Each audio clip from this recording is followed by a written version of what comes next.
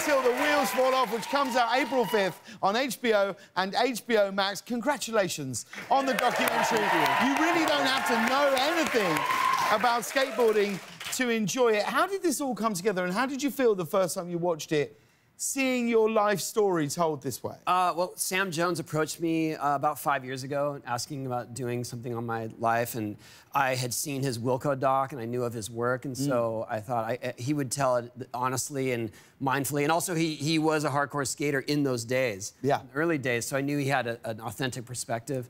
So we started shooting interviews all through COVID, and he started collecting footage, and I had no control over the narrative, so when I saw it for the first time, it was hard. It was, you know, it was like somewhat uncomfortable, but I really liked his perspective, and I liked the questions he raises about it, like doing it at our age and with the risk versus reward. And he had a really good take on my youth, because my youth, even though I had success, it was hard. I was bullied quite a bit going all through my formative years, and he connected with that. And so I thought he did a really good job, and I hope people enjoy it, not just if you skate. Yeah, I mean, the way that people talk about you in the film is really beautiful. It's so incredible. You like you say, you really don't need to know anything about skateboarding to realise what an incredible feat your career has been. It's been amazing. You're one of the most recognisable athletes on the planet, and yet you have a lot of stories about people not recognising you, even after you show them your ID. Yes, How does that happen? Well, I think that in a lot of ways, like you, they played our video game, and they see me kind of stuck in that time capsule, which was I was in my 30s. And then they didn't expect that this face would age.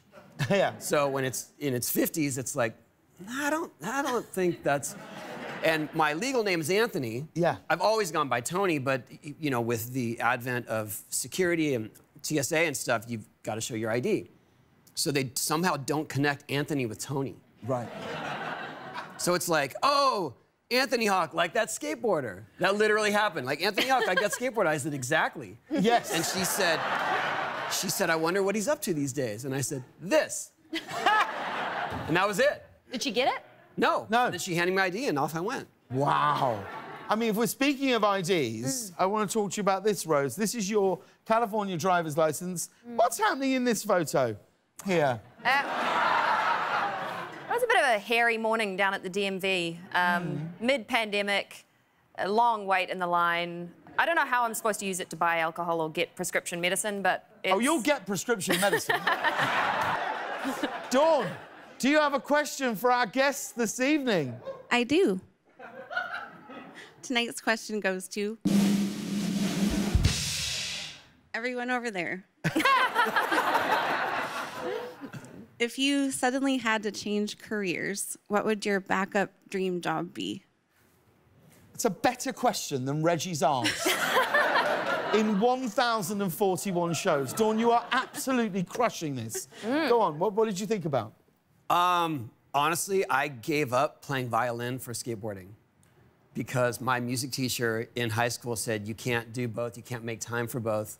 And I had to choose, and I chose skateboarding. I like to think I made the right choice, but I miss playing violin, and he told me that I had to quit altogether, and I... How can this guy be a violin player as well? You can do it with Band-Aids and stuff. I also don't see the two as mutually exclusive. I would love, and I urge you to do this, to go down a ramp whilst playing the violin. All right. When my leg gets better, maybe I'll try. What about you, Rose? Oh, probably a gardener. Yeah, I would like to be a gardener. I would have to sort of overcome a few challenges with the pest population, but I'd get there. Dawn? That's correct. It's absolutely correct. Please thank Rose McIver, Tony Hawk. Stick around. Young Blood is here when we come back.